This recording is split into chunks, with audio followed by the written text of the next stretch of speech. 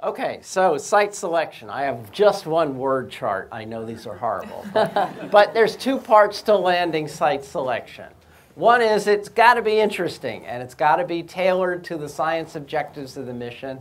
And the second is it has to be safe, because it doesn't matter what dancing vision the scientists think they're going to have about what they're going to get when they get there. If it doesn't land safely, you get no science. Bad deal. The site must address the basic science objectives of the mission, and that's an astrobiologically relevant environment. Was it wet? Was it habitable? And could it preserve any biosignatures that might have formed? Could you preserve that in a geologic record? Imagine a stratigraphy of different rocks that could have been in habitable environments, and you'd know that the rocks at the bottom were older than the rocks on top. And so now you have some known arrangement of these rocks. And it turns out that igneous rocks that form by a primary mantle melt from the mantle, just like our volcanoes do here on Earth, carry a signature of the stuff that they came from. And the mantle is the biggest reservoir in a planet. And so by getting and bringing back those rocks, you can learn about the internal dynamics and how long the planet stayed hot and warm and so on. In order to do site selection, you have to do it as they build the spacecraft. You say, well, why is that? Because no matter what they think they're going to build, there are always things that happen during construction of the spacecraft that change it just a little bit. And if they change it enough, the place that you thought was going to be safe may not be safe when you get to the end. So you have to do site selection during the time that you build it. And for a scientist, I'm a geologist, and by the way, I really appreciate astronomers wanting to hear a geologist. I think that's totally cool. But I have to talk to a lot of engineers. Engineers are not like scientists, okay? Scientists ask, why? Why did this get to be this way? Engineers ask, how? How do you build this thing? But you've got to work together to get this spacecraft to Mars and to land. Okay, so here is Mars. The colors on this map are the topography. Blue's low, red's high. So first off, we can all be geologists for an instant, and I'll give you the 2-minute geologic history of Mars. The southern highlands are all high in elevation, and there's lots and lots of craters, pockmarked with craters. They're side to side. Well, the longer a surface has been there, the more craters it gets. So this surface is really, really old. Okay?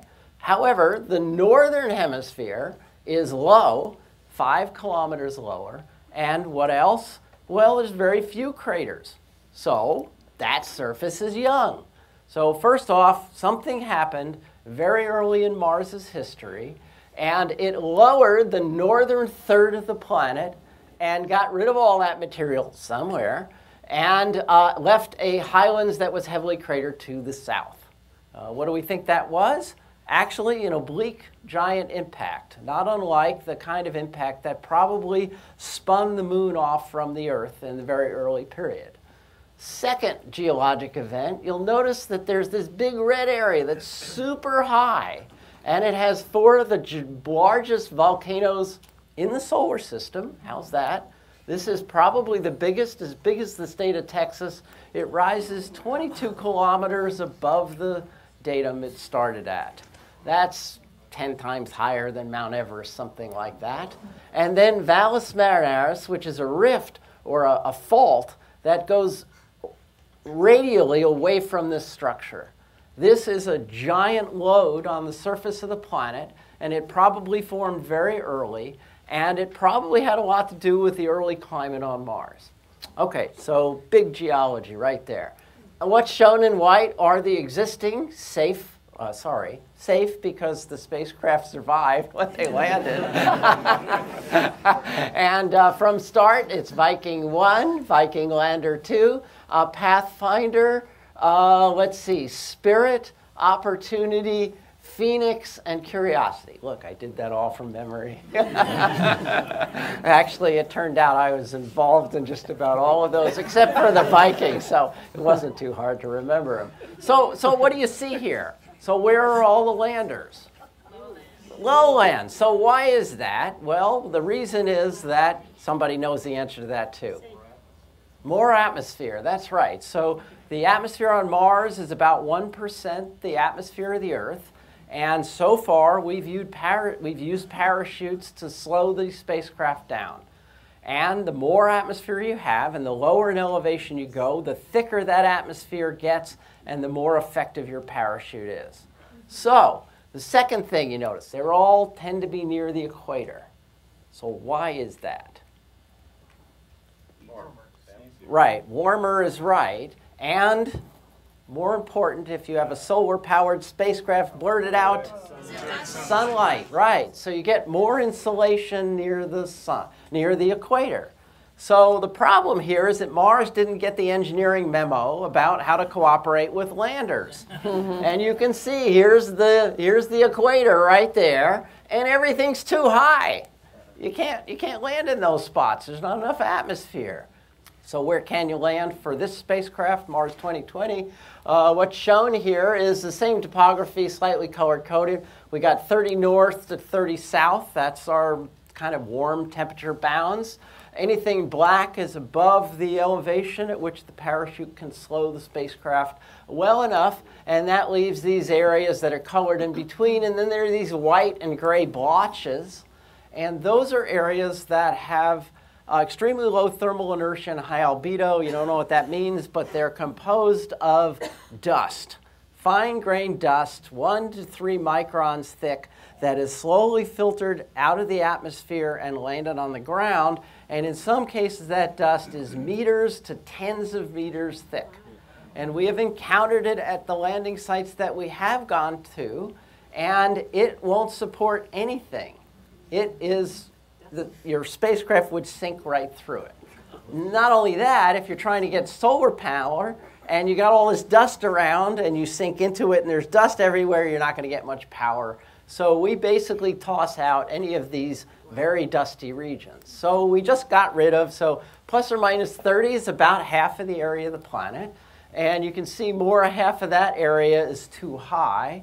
And another quarter or third is too dusty. And so now you got to deal with, you got this little slice here and this little slice here and this little slice here, and that's it. That's what you got to work with. Okay, so how do you go to find one of these great places on Mars that has this evidence for potentially biologic activity?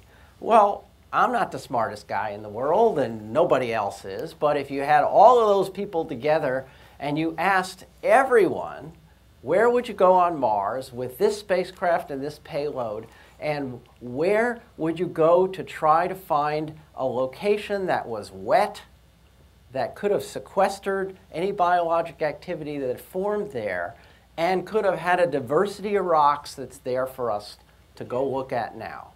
So we had a workshop, and we invited anybody. Anybody could have come. Completely open workshop, and we asked them, and they proposed 30 sites.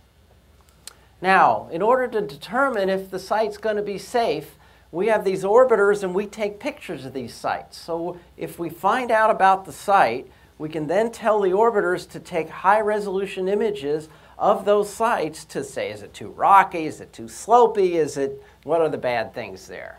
So you start taking pictures as soon as you find out what those 30 are.